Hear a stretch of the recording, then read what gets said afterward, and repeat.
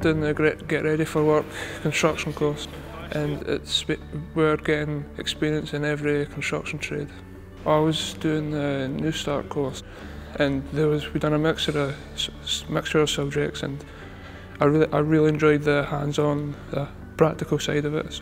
And that made me want to get into the construction industry.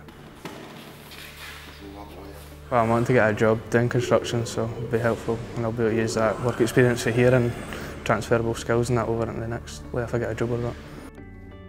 I mean, these guys are the future of the industry. Well, we like to put them with different trades to give them a variety of experience, so they're not just concentrating on the one trade. And we've got some doing assistant painter work, some on the external curtain walling, just assisting with that. Sometimes we go with a joiner contractor, or the mechanical, heating, plumbing, ventilation and electrical contractor. Also the scaffolder, just standing by watching what he does. I mean, they're going to see things as they actually happen rather than sort of in a classroom if it's in a live environment. I mean, in a classroom you're only concentrating on one item. When you're out on site you need to be aware of others working round about you in a health and safety manner, and then it's everything else after that, so it opens their eyes to that.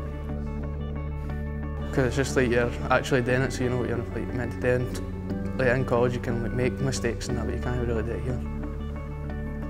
Getting a lot of good experience working for Miller Construction and getting a lot of good skills as well. So.